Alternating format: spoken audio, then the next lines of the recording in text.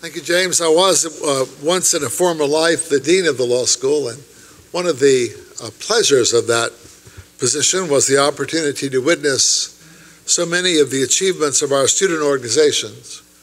Whoever first said that learning takes place as much outside the classroom as inside was surely speaking about the University of Virginia School of Law. And the primary vehicles for the self-education of our students are the student journals, among which the Journal of Law and Politics has an especially honored place in rich history. Today's event on the voting wars, the Journal of Law and Politics has brought together an impressive array of experts and commentators, including our own Dan Ortiz and Michael Gilbert, Keisha Gaskins from the Brennan Center, John Fortier, director of the Democracy Project, presided over by our old friend Joe Birkenhead, formerly chief counsel to the DNC and now with Kaplan and Drysdale. And that's only the morning's agenda. Much more is to follow after lunch. The luncheon speaker who will deliver the keynote for your conference is Richard L. Hasen, the Chancellor's Professor of Law and Political Science at the astonishingly successful new law school at the University of California at Irvine. I believe UCI is graduating their first year. This past May, graduated their first class. Rick Hasen is a star in the firmament of that institution, and one of the main reasons why it has gone from 0 to 60 faster than any other law school in history. Rick has done three things, which in combination, at least, are the envy of academics everywhere. First, he has established an impressive academic reputation in his field. His Michigan article on Citizens United is a classic in that increasingly overwritten area. His 2012 Stanford article on lobbying, rent-seeking, and the Constitution is superb. And there's a superb review essay published in the Harvard Law Review in the same year. In addition to being a productive, insightful, and successful scholar, Rick has been splendidly farsighted in choosing what to write about. Many of us in the academy end up laboring in fallow pastures. Students know it well. How often do you as students encounter professors whose idea of an interesting topic, is unusual? Professors who stand up and really believe that what they have to say about Erie Railroad or Burford abstention, I'm picking things I talk about. People who stand up and talk about those things as if they were endlessly fascinating, even when the evidence from the classroom suggests the contrary. Rick Hasen's specialty, however, is a subject of intense national interest, and not merely in the academy. The train wreck election of Bush versus Gore in 2000, the heightened sensitivity to all things electoral and the aftermath of that decision, the explosive, indeed, in my view, transformative rise in the amount of money being spent on political campaigns, the Supreme Court's vindication of the money free speech rights of corporations and unions and Citizens United, and the inexorable rise of the technological capability to devise and implement a host of localized strategies for national political campaigns. All these developments have combined to make Rick Hasen's field the hottest topic in American constitutional law. He is a big fish in a very big pond. And finally, Rick has had the wit and the energy to seize this opportunity and to transform himself into that being which every American law teacher secretly longs to become, the public intellectual. He writes not only for Michigan, Stanford, and Harvard Law Reviews, but also for Reuters, Slate, the New York Times, and the New Republic. His is a voice heard not only within the academic fraternity, but also increasingly across the nation. Listened to not only by students and colleagues, but also by those in the corridors of power and in the eye of public opinion. That is not to say that we as a nation have the sense to follow Rick's advice, but eventually we may, and we would be the better for it. For your keynote speaker, Professor Rick Hasen.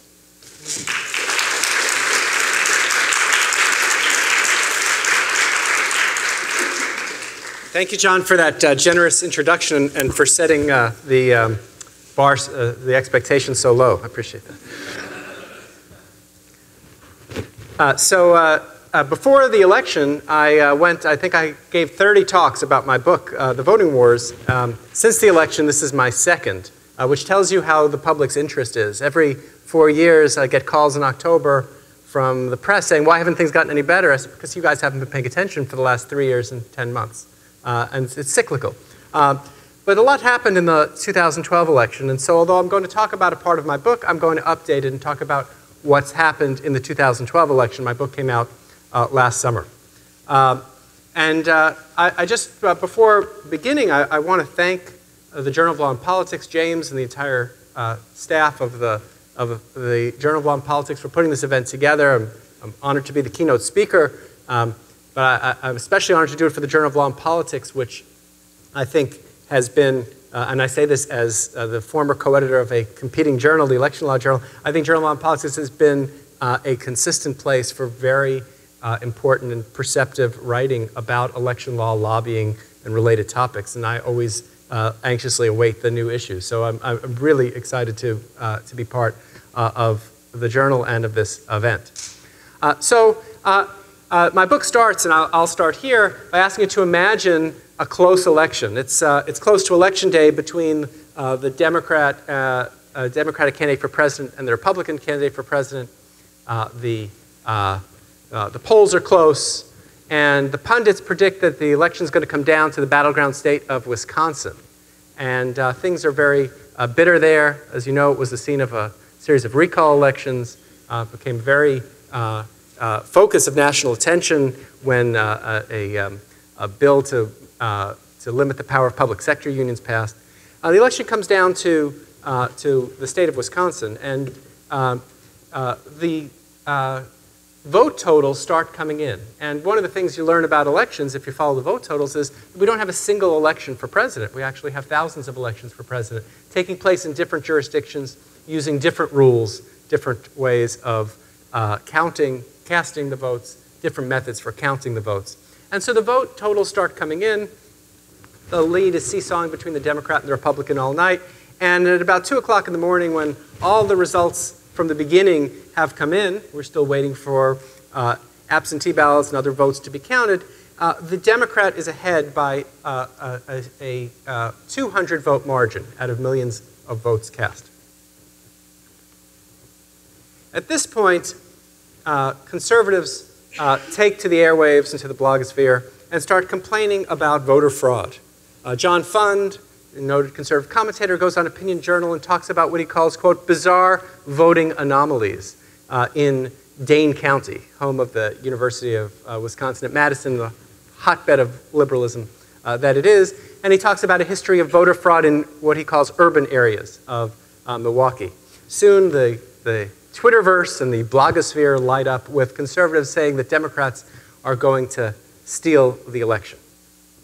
The next morning, a woman named Kathy Nicholas holds a press conference. She is the chief election official in Waukesha County, Wisconsin. And I say Waukesha deliberately because I started saying Waukesha, I presented this in Chicago and got stares like I had violated some cardinal rule. Waukesha County, Wisconsin. And she holds this press conference that she says, you know, I was collecting the vote totals from around the county on my laptop, and it turns out when I was transmitting the numbers, I forgot the entire city of Brookfield with its 15,000 voters.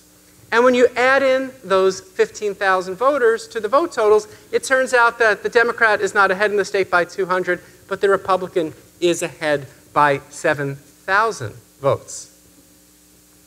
Now it was Democrats' turn to complain. John Fund was quiet, but the Democrats were complaining. Kathy Nicholas, who used to work for the Republican legislature, has now saved the day for the Republican candidate. The liberal blog Think Progress writing about this event, says, quote, "Critics are saying there are only two possible explanations for this bizarre development: foul play or incompetence." The URL is a little more blunt. It reads, "Kathy Nicholas, crook or idiot." Nicholas holds a press conference where she defends herself. And standing behind her, as you might see, is a woman named Ramona Kitzinger. Her job is to be the Democrat who literally looks over the shoulder of the Republican to make sure that everything's okay. And she stands there like a fine piece of furniture and nods her head and says everything's fine. But a day later, the Democratic Party of Wisconsin issues a statement for her.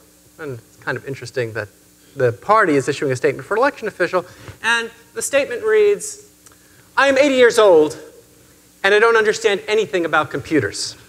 I don't know where the numbers Kathy was showing me ultimately came from, but they seem to add up. I'm still very, very confused." Now, the story I've just told you is true. Everything I just told you was true. Only the election has been changed. This was the election for state Supreme Court justice in 2011. And it was a race between the incumbent David Prosser, a Republican, former Republican legislative leader. Kathy Nicholas used to work for David Prosser. And a woman named Joanne Kloppenberg, who was a Democrat. And the race seesawed back and forth. It was very bitter. This is an ad you can see that was run by the unions against David Prosser because everybody knew that control of the state Supreme Court turned on this race, and whether that union law was going to be upheld or not depended on this race. Prosser was declared the winner. The state election board did an investigation of Kathy Nicholas, and they determined something that I talk about in my book all the time. This was a case of Hanlon's razor, a computer science principle. Don't attribute to malfeasance that which can be explained by incompetence. That is, the problem here was that she didn't know what she was doing, not that she was trying to steal the election. Kloppenberg eventually conceded. The state Supreme Court went on to uphold the union law against challenge. Meanwhile, Prosser and other justices on the court got into continued altercations that have involved the state police. And we know that Prosser's hands ended up on the neck of another justice. And the investigation is trying to determine, this is all true, whether or not it was self-defense or an attack during deliberations over the union law. So things have gotten, in very happy, friendly Midwestern Wisconsin, things have gotten very bitter. And so the question I like to ask is, and I ask in this book, is 12 years after Bush versus Gore, could Florida 2000 happen again? And if it did, would it be worse? And can I just see by a show of hands, how many of you recognize this picture? Okay. And how many of you don't? Fair number you don't. It's a generational divide. So I used to teach Bush versus Gore as a current event, and now I teach it as history. And this is an election judge trying to determine whether or not there is a valid vote for Bush or Gore on one of these punch card machines with its hanging and pregnant chads. One of the points I make in the book, which I won't go into right now, is that the rise of social media would make the next election meltdown much worse. We didn't have social media in 2000, and thank God that we did. So before I get into the details, I want to talk about why does it matter? Why do we care about our elections and how well they're run? And so I want to point out the Egyptian election. I got this information from Wikipedia, which is where I get most of my information. And this tells us about the 2005 presidential race in Egypt between Hosni Mubarak, the incumbent, and Ayman Noor, the challenger. You all remember the Noor race, More with Noor, you know. Didn't do that well. Noor polled a scant 7.3% of the vote compared to 88.6% of the vote for Hosni Mubarak. Pretty good showing for Mubarak, but not quite as good as the next election where he got 100% of the vote. So, you know, he had room to improve. And I point this out because we see these numbers and we know they're not real. And we know that in order to have a democracy with legitimacy, we need to have confidence in the fairness of the process, and confidence that the way the votes are being cast and counted is being done fairly and accurately, without fraud, without incompetence. And we know what happens when it doesn't work out that way. So here's Tahrir Square. And at some point, the Egyptian people had enough of a dictator. And it can't always happen in places where there are dictators. So here's Tahrir Square, and this is what happens and what we continue to see happening in Egypt when people are not convinced that the democratic process is working. And here's Russia, December 2011, when it was widely seen that Putin had cooked the results to pad his parliamentary majority. And then here's the United States in 2011. At the top is a Tea Party rally. I don't know if you can read the sign. No Chicago-style politics in Texas. Voter ID works for me. And at the bottom, a union rally in Philadelphia. Voter ID equals a poll tax. These are the voting wars that have hit the United States. And it all goes back to Florida 2000. So some of you may not recognize this picture, but this was a very recognizable individual once. This is Katherine Harris. She was the chief election officer of Florida at the time of the 2000 election, called the Secretary of State, but her job, one of her jobs was to run the election. Not only was she elected as a Republican in a partisan election, the way we do it in 33 states in the United States, she was also the honorary co-chair of the Bush for President Election Committee. And she was not the only one to do that. In fact, a later investigation showed that a phone call was made from her cell phone to Governor Bush. George Bush's brother was governor of the state. I mean, you couldn't make these facts up. No one would believe this if it were a movie. A phone call was made from her cell phone to Governor Bush from Republican Party headquarters the night of the election. And so, why were you calling the governor? You know, you're supposed to be counting the votes. And her answer was, well, I was at the Republican Victory Party, and Al Cardenas, who was chair of the party, borrowed my phone and made the call. I didn't make the call. I had a great explanation, except for the fact, why is the person who's supposed to be counting the votes at one of the party's victory parties on the night of the election? And we learned that partisanship in Florida went all the way down. So when they later had to count those votes, it turns out that the standards they adopted for recounting those votes in Democratic counties were very generous for Gore. And whether you were a Democrat or Republican counting those votes, you were much more likely to find votes for Gore if you were a Democrat than you were a Republican. We also learned a lot about problems with our voting technology. So this is the famous butterfly ballot, adopted by a woman named Teresa Lepore, who was running the election in Palm Beach County, a woman who was a Democrat. And she saw there were so many candidates on the ballot for president in Florida that we needed to do something about the font size, because I've got a lot of elderly voters, she said. I need to make the font bigger so people can see it. So I'm going to put the names of the candidates on both sides of the ballot. And let's see if this pointer works. So you can see the different holes you're supposed to punch out with a little pin or stylus to punch out into the punch card. And you can see it says George Bush, President, Dick Cheney, Vice President, is a hole number 3. It says Al Gore, President, Joe Lieberman, Vice President, Democrat up here. And you see right here, 5, or this hole 4. So maybe, maybe you vote 4 for Democrat. Maybe you vote 1 for Gore, 1 for Lieberman. Turns out that if you were voting hole 4, you were voting for Pat Buchanan, the Reform Party candidate. This led to the famous Jews for Buchanan vote in Palm Beach County. Even Pat Buchanan said, these people were not voting for me. Thousands of people. And even more people than voting for Buchanan were the thousands of people who voted twice, punched hole 4 and 5, 1 for Gore, 1 for Lieberman. That ballot didn't count. So what did we learn about Florida? We learned that partisanship infected the process. You had the Democratic Attorney General, for example, Bob Butterworth, issuing opinions on what he thought election law meant, opinions which helped the Democrats and which were going against what Katherine Harris said, never mind that Butterworth's job did not include issuing opinions in this area. You had localism, so you had different rules in different places and rules changing and people lobbying to change the rules. You had technology problems, and it ended with an out-of-control court subverting American democracy. Everybody agrees on this point. They just disagree as to which court. The Republicans think it was the Florida Supreme Court, and the Democrats think it was the US Supreme Court. And what has this led to? Well, one thing it's led to is armies of lawyers. So the amount of election litigation has more than doubled in the period before 2000 to the period after 2000. So we are litigating much more frequently. That is, for good or for bad, that is a fact. And it has affected, this churn about our elections has affected people's confidence in the fairness of the election process. So the National Election Studies, the gold standard of public opinion around elections, they asked people, how fairly do you think the presidential election was run? And we have a great baseline because they asked it in 1996 before all these problems started. And you can see in 1996, about 10% of the people thought the way the election was run was somewhat or very unfair.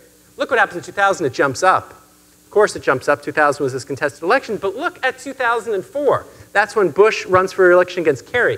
21.5% of Democrats compared to only 3% of Republicans think the way the election was run was unfair.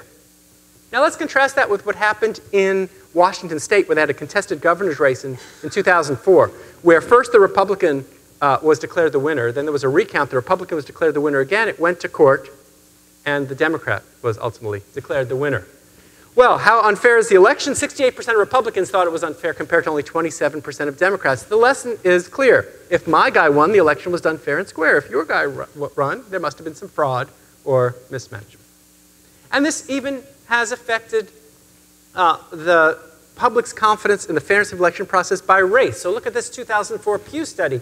63% of whites compared to 30% of African Americans are very confident that their votes are going to be accurately counted. 8% of whites compared to 29% of African Americans are not at all confident that their votes are going to be accurately counted. So after Florida, we've seen allegations of voter fraud, allegations of voter suppression, problems with partisanship and localism in election administration, and technology issues. We also see the rise of social media. My book talks about all of these. I'm going to focus on the first two, the issues we heard a little bit about this morning, fraud versus suppression. So the fight over voter ID. So here's a guy named Mario Gallegos, and when I presented this at UCLA, I said Gallegos, and I was corrected there that it's Gallegos. Mario Gallegos was a state senator in Texas, Democrat, and he was in Houston recovering from a liver transplant. He's having some complications. Doctor said stay in the hospital. But he had to be brought up to Austin and was kept in a hospital bed in the Capitol Rotunda and wheeled in to filibuster the Republican voter ID law. That's how bitter this has become. They needed every vote of the Democrats to block the ID law. So for years, the Democrats used all kinds of procedural tricks to block voter ID law. And Gallegos, who actually just passed away from his liver disease this past year, was an outspoken opponent of voter ID laws. He called it the Karl Rove trick is back again. The Republican Party seeing census numbers that the Latino community is voting in record numbers. This is the last gasp to suppress the vote. Well, after a while, the Democrats' luck ran out. Their procedural tricks to try and stop voter ID from being enacted failed, and Governor Perry signed the voter ID law.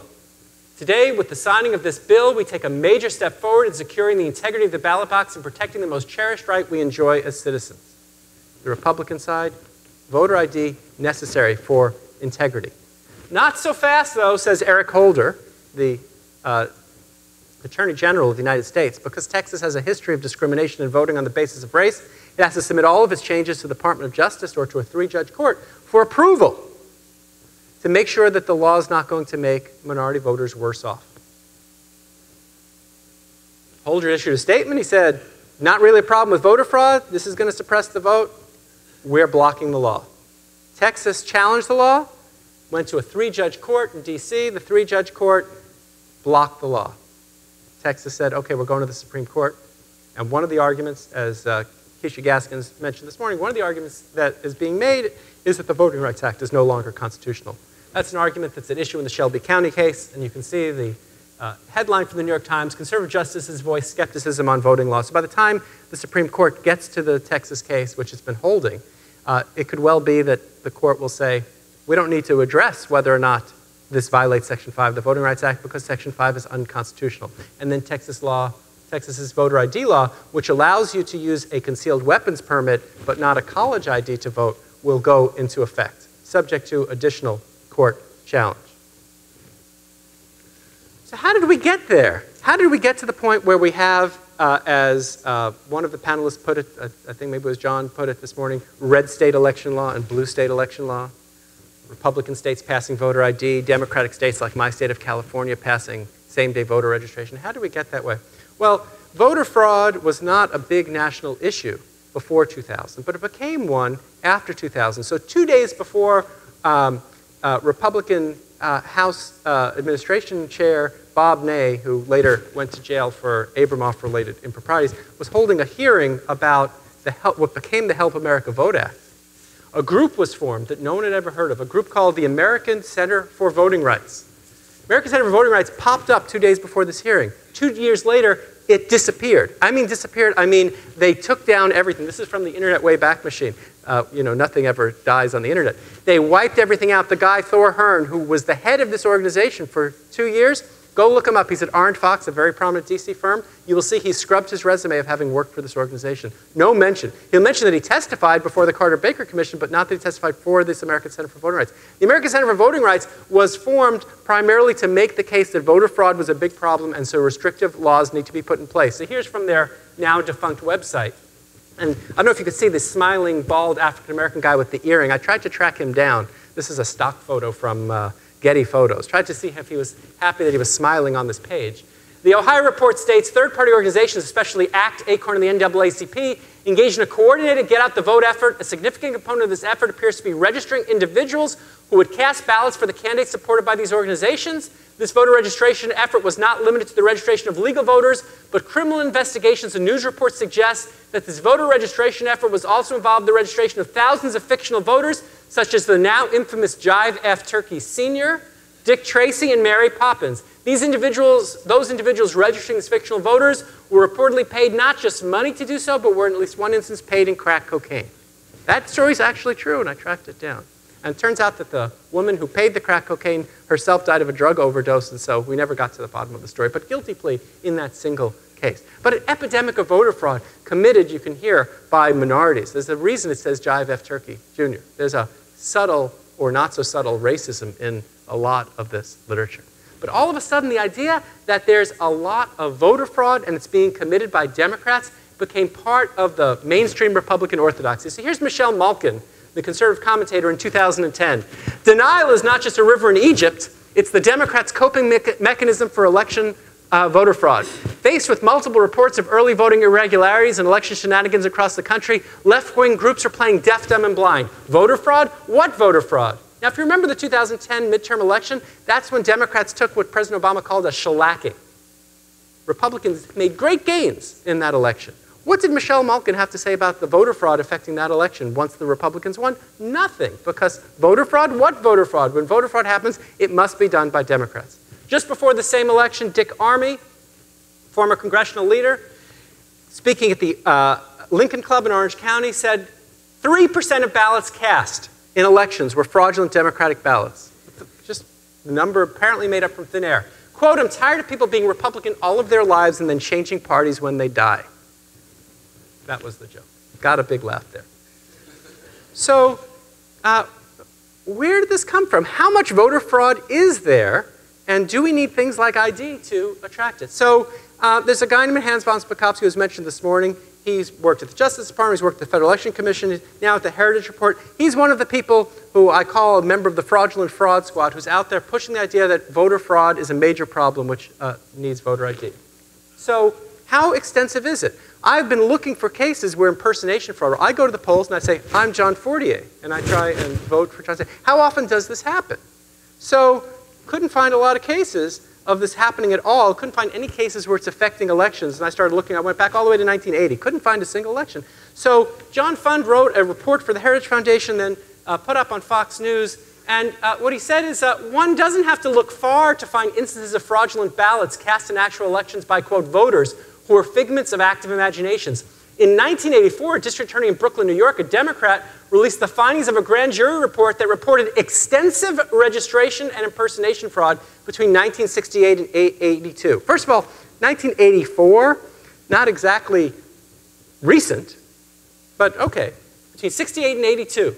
Extensive impersonation fraud. Grand jury report. So I look for the grand jury report, I can't find it. So I write to Justin Levitt, who collects all this stuff. He doesn't have it. I write to Lori Manite, who wrote a great book called The Myth of Voter Fraud. She doesn't have it. Nobody has it. So I wrote to von Spakovsky, who had written to me before to plug stuff on my election law blog. He wrote to me yesterday to complain to me about something I wrote in Slate about him. And I said, I'd like to see the grand jury report. Silence. I wrote to him again, I'd like to see the grand jury report. Silence. So I wrote to the head of the Heritage Foundation. I said, you know, one of the things about social science is you need to be able to replicate your data. You know, you make a claim, you need to be able to have it.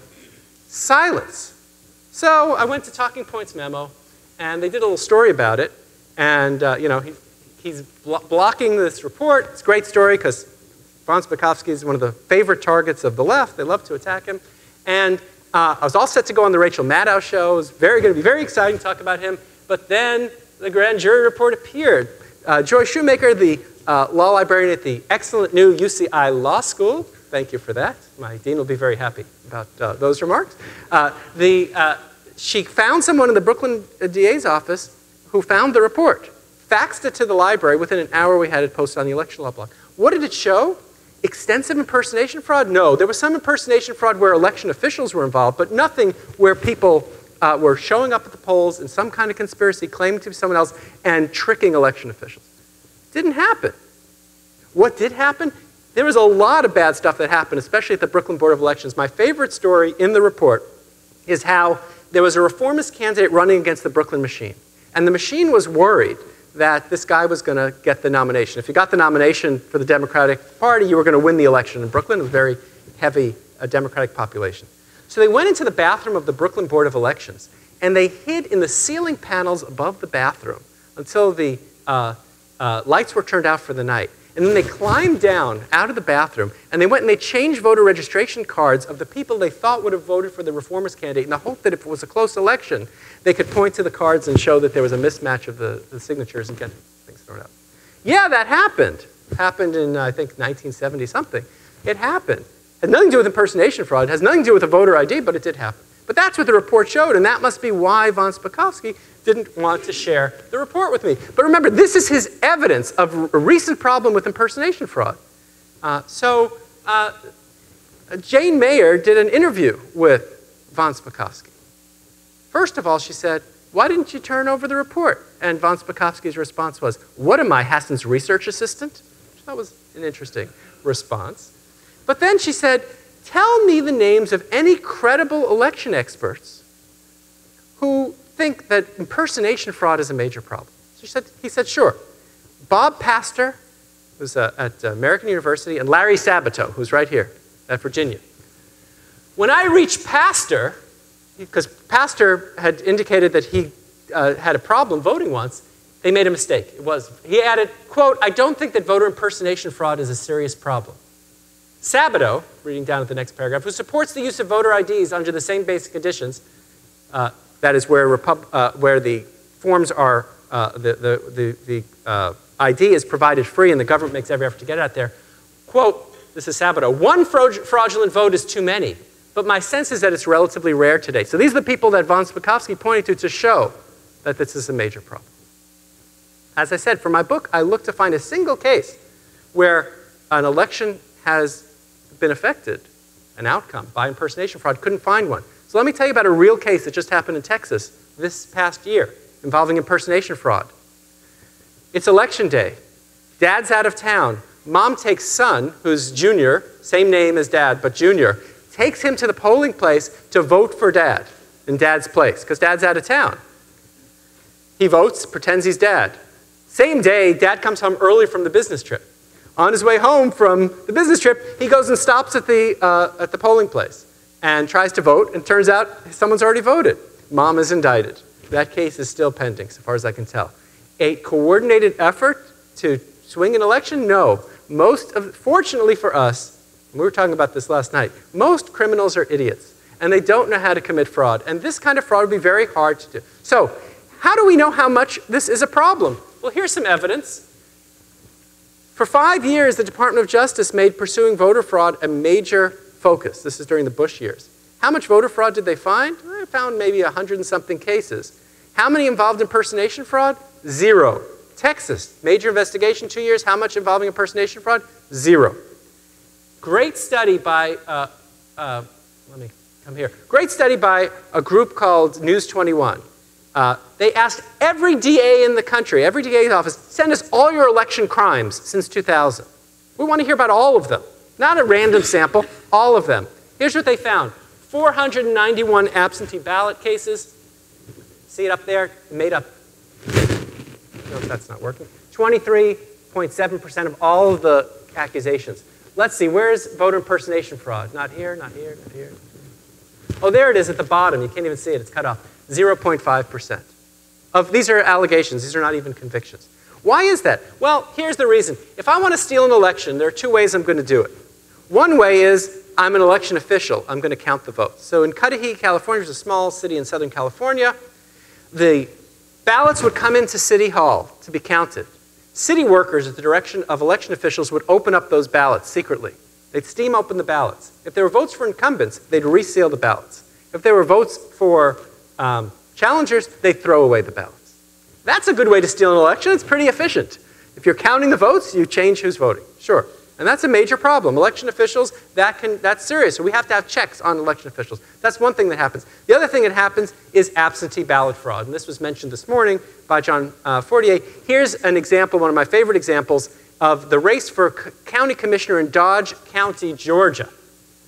The two candidates were McCraney and Mullis. Incredibly, each of the two camps, McCraney and Mullis, actually set up tables inside the courthouse at opposite ends of the hall, where supporters on both sides openly bid against each other to buy absentee ballots. At trial, a Dodge County magistrate described the rowdy courthouse atmosphere during the absentee voting period as a successful flea market. One of the vote buyers in the Mullis camp also testified that open bidding for votes was like an auction. Vote buyers for both sides paid the voter $20 to $40 after the voter cast his or her absentee ballot. Sometimes the cash payment occurred in the courthouse. More frequently, the voters received their payment while the haulers drove them home after they voted. Why would this be? Why would absentee ballot fraud be more prevalent than impersonation fraud? Well, the whole reason we have the secret ballot is to prevent, well, honestly, the whole reason, a major reason we have the secret ballot is to prevent people from being able to engage in this kind of transaction. Because if I want to pay you $20 to vote for Smith, if I have the absentee ballot, I can either write Smith in myself or I can look to make sure you did. If you go to the polling place, how do I know that you voted? How do I know you don't go in every time and pretend you voted and try and collect $20 from a bunch of people? I can't verify who you voted for if you actually did vote. And so it's not as though if you were trying to commit this kind of fraud, it would be easier to do than absentee ballot fraud. It would be harder to do. And it would be easy to detect. You'd need a lot of people going to the polling place to do this. It's just not the kind of thing that people would do if they want to steal an election, which is why the statistics are so lopsided when you look what happens. No reason to think absentee ballot fraud would be easier to find than impersonation fraud. We have absentee ballot fraud prosecutions every year.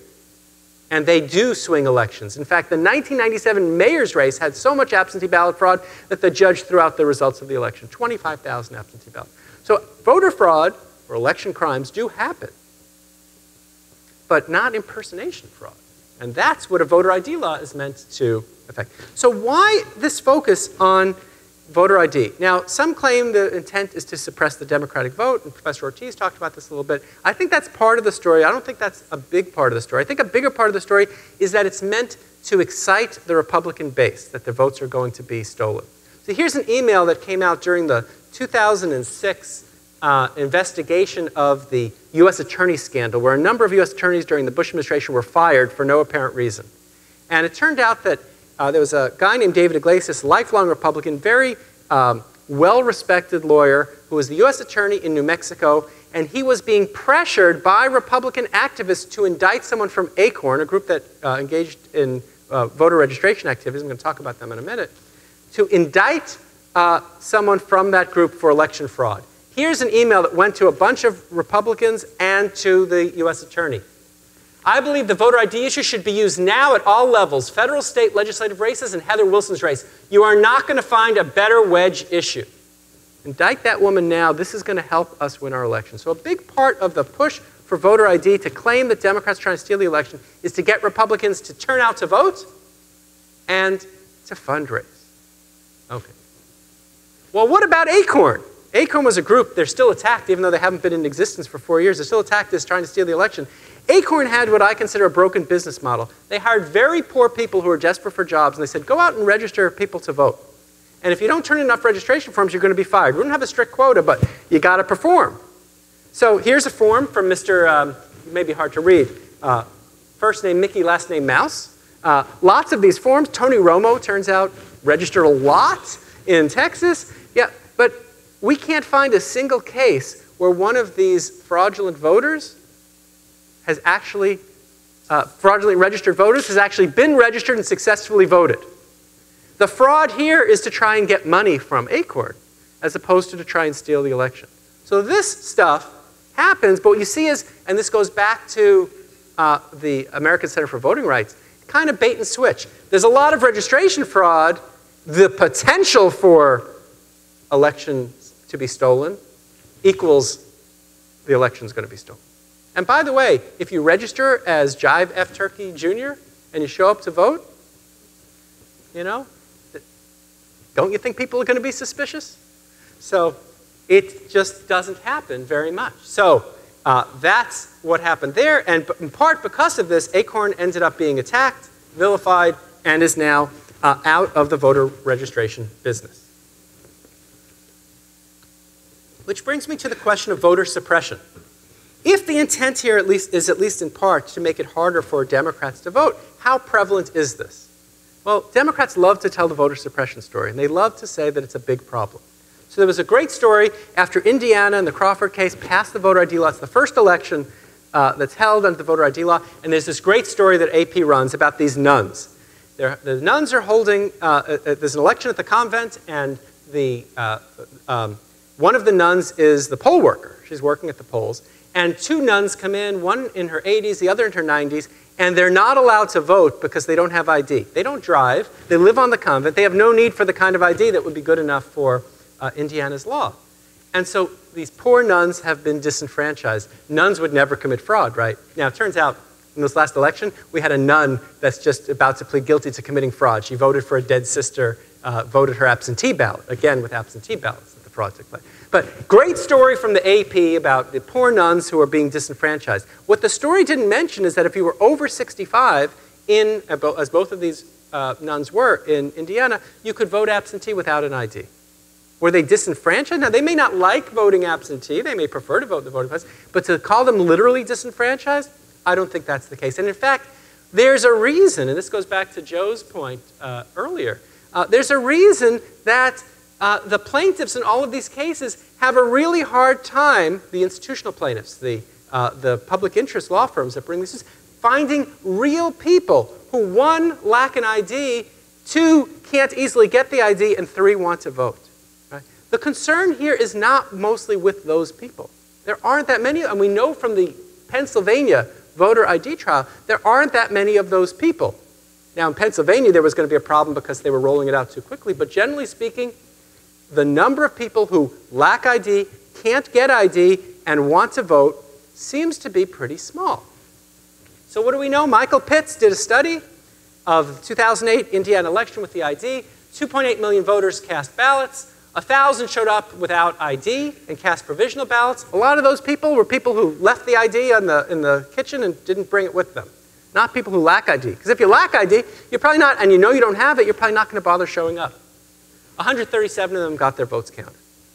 So what does this tell us? We don't know how many people are deterred who never showed up, didn't have the ID, and couldn't vote. We don't know how many those are, but we have no reason to believe that it's a very large number. And there's a huge discrepancy between what some of the polling shows about people who lack ID and the people who actually, if you try and find them, who don't have the ID. So maybe, maybe we're talking 1%.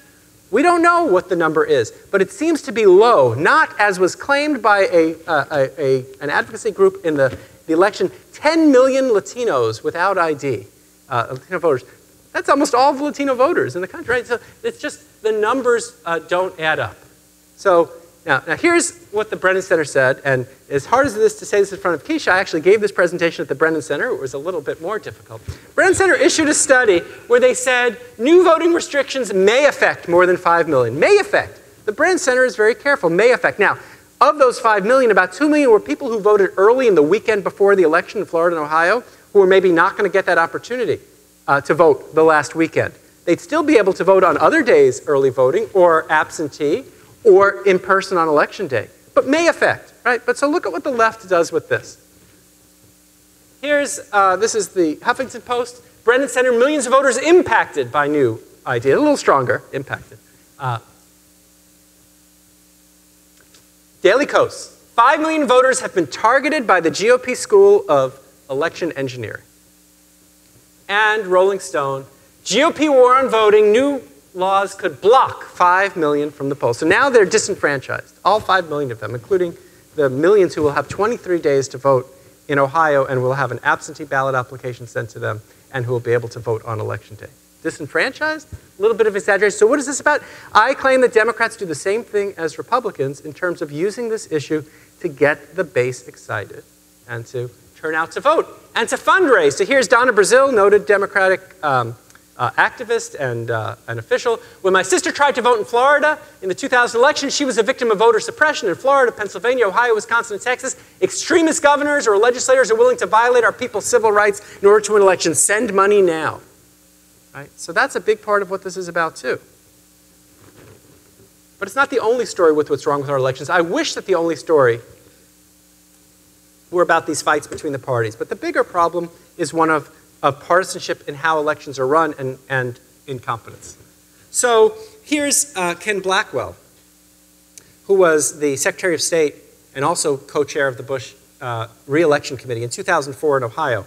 He issued a number of controversial rulings, all of which tended to favor Republicans, including a ruling that said that if you turned in your voter registration form and it wasn't on the right weight of paper, that it would not be counted. And he was replaced by a Democrat, Jennifer Brunner. Jennifer Brunner said, I'm going to run this election so fairly, no one's going to know my name. I'm going to be anonymous, it's going to be great.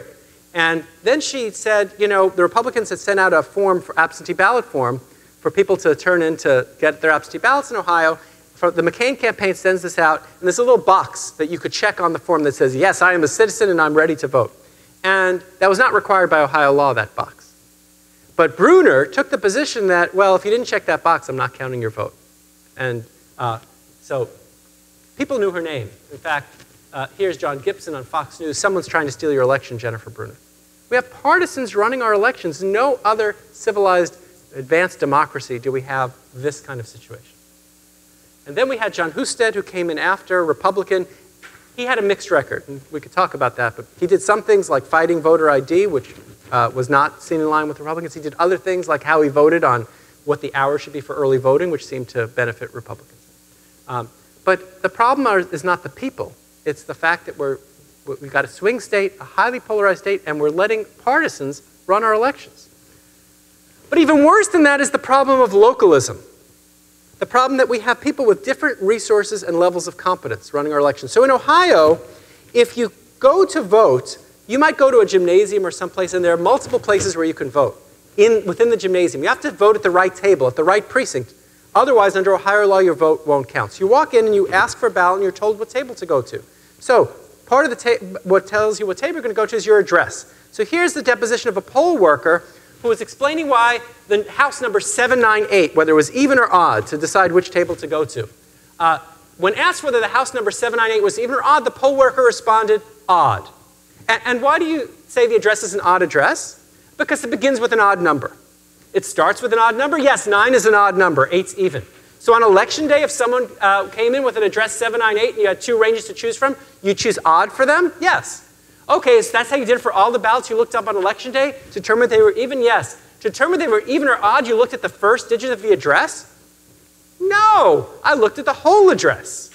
And you would choose if there were more odds than even numbers, it would be an odd address? Yes. Everybody knows that. 798, odd, odd, even. It's an odd number, right? It's second grade math. We all learned that. Funny, except people were being disenfranchised, and the Ohio Supreme Court said, that's just fine. It took a ruling from the Sixth Circuit Court of Appeals, a federal court, actually 3 very conservative judges on that court, to say you can't disenfranchise someone. Someone can't lose their franchise because the poll worker doesn't know that 798 is an even number. So we said, let's try and fix this. We set up the U.S. Election Assistance Commission in 2002. The U.S. Election Assistance Commission, here's their website. I don't know if you can see, there are 4 commissioners, 2 Democrats, 2 Republicans, vacant, vacant, resigned, resigned. We went through the entire election season with no commissioners on the U.S. Election Assistance Commission. Republicans blocking any appointments to the U.S. Election Assistance Commission. The National Association of Secretaries of State, which is the body of all these chief election officers, since the day the EAC was formed, its only job was to give out money for voting machines and to provide best practices. Too powerful. So the other thing that's going on is a turf war between federal, state, and local governments as to who's going to run our elections. That's part of what's at issue in this other voting case before the Supreme Court, involving Arizona's citizenship requirement for voting. So it brings us to 2012. So who are the faces of 2012? So here's one of them. Do you recognize her? That's Desaline Victor. She was at the State of the Union, 102-year-old woman, waited in line for hours to vote in Florida because the lines were so long. We have to fix that, said President Obama, and people cheered. This is the Democrats' face of the 2012 election. And here's Meloise Richardson. You may not recognize her. She was a poll worker in Cincinnati. She was interviewed by the local TV station, and she said, yeah, I voted twice. I wanted Obama to win. I voted in absentee ballot, and I voted in person. And it turned out she voted for her granddaughter, too, twice. Once in person and once in absentee ballot. That's the other face of the 2012 election. An election overrun by fraud, an election where we're suppressing the vote of people who should not have to endure this. The voting wars continued in 2012, but things changed in 2012. First, we saw a Republican legislative overreach between 2008 and 2012. We saw an interesting public response, a court response, and then I want to talk about post-election reactions in the future. So here's a page from the Brennan Center. No question about it. It was only in Republican states where restrictive voter laws were passed. Voter ID, cutbacks in early voting, making it harder to register people to vote. That happened. It wasn't the secretaries of state who were doing the manipulating of the election rules. It was the legislatures. In states with one-party legislatures, they were doing this. Democratic states were doing other things. They were making it easier for people to vote. So now I'm talking about, let's let 16-year-olds vote. Let's let felons vote. Democrats claim the high road by saying we're going to increase the franchise. What they don't tell you is increasing the franchise is going to help Democrats. There's a self-interest here, too. These laws, what was different about this cycle compared to last cycle is that many of these laws were blocked. Many of these laws were blocked by courts, at least temporarily. Wisconsin's voter ID law, Pennsylvania's voter ID law, put on hold. South Carolina's voter ID law approved, but put on hold. Texas's law blocked. Early voting restrictions changed, which I'm going to talk about in a second. So one thing that's different is the courts woke up. And the courts, unlike in the last elections, were not dividing on party lines. So that was interesting. And then we saw public action. This is Sarah Silverman in her video called Get Nana a Gun. The idea is get the grandmother a gun, then she can get a concealed weapons permit and she'd be able to register to vote. Voter ID and these issues broke through the public consciousness. My mother, I was talking to her on the phone in October. She said, what's this with the voter ID laws? Are they trying to make it harder for people to vote? I said, Mom, I've been doing this for 5 years. I just wrote a book about this. Read the book. But it broke through in a way that was different than before. And the judicial reaction was really interesting. So in the Ohio early voting case, remember Ohio gave 23 days of early voting. Everybody got an absentee ballot application. You could go vote on election day. But on the last weekend, the Republican legislature said, we're cutting back for everybody. Except they're so incompetent in Ohio that they messed up and didn't withdraw it for everybody. They let military and overseas voters still be able to vote in person on those days. Democrats went to court. I called it impossible. Ned Foley called it a Hail Mary pass. But the Democrats won. And the legal theory I thought was very weak, advanced by the court, as to why this was an equal protection violation. But one of the judges, Judge White, in her concurrence said, I don't think that taking away the last weekend of early voting is a big burden on voters. They do have these other things. But I don't trust Ohio to be able to run its election competently. We know in 2004 there were long lines. We know there were big problems. Let's put it back in place. And then even the conservative judges on the Sixth Circuit, in the case involving the wrong precinct voting, said, we're relying on Bush versus Gore, the case from 2000 that handed the election to George Bush. We're going to say it's an equal protection violation to not count someone's vote when all they did was show up at the polling place and lacked a competent poll worker to tell them where to vote.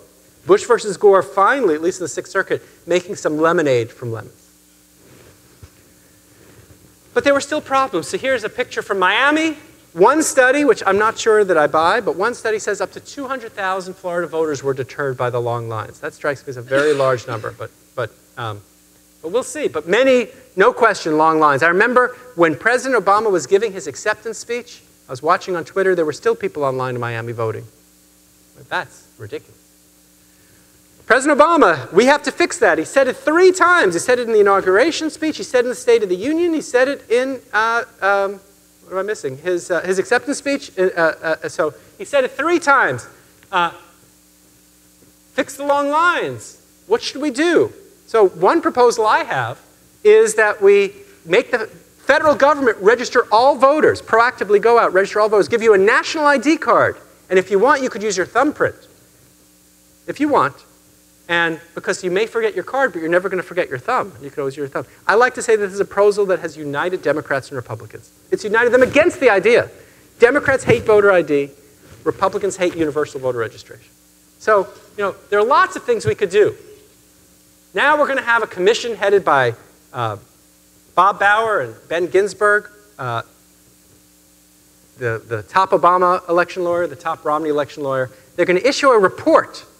They're going to issue best practices. I thought that's what the United States Election Assistance Commission was supposed to do. So our faith in fixing the process depends on a report that's going to issue recommendations which states may or may not pay attention to in an era of red election law and blue election law that doesn't seem like it's going to get very far. So what are the chances we're going to have another election meltdown like Florida? Well, I say the odds of it happening in any one election are low because you'd have to have a state be really, really close, and it would have to be a state that affects the outcome of a presidential election.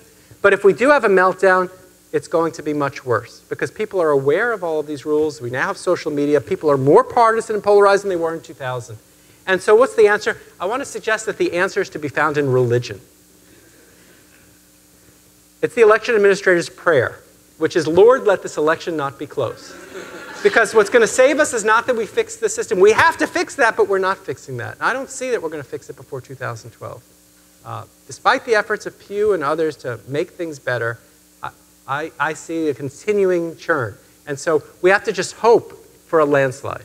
And if we get a landslide, then we'll be okay. If not, I really worry about our democracy. And I look at the pictures of Tahrir Square, and I worry about what this country would be like if the election results came down to what they came down to in Wisconsin in that summer of 2011, 200 votes apart, and a partisan election official with the key votes stored on her laptop. And that's no way to run a democracy. Thanks very much.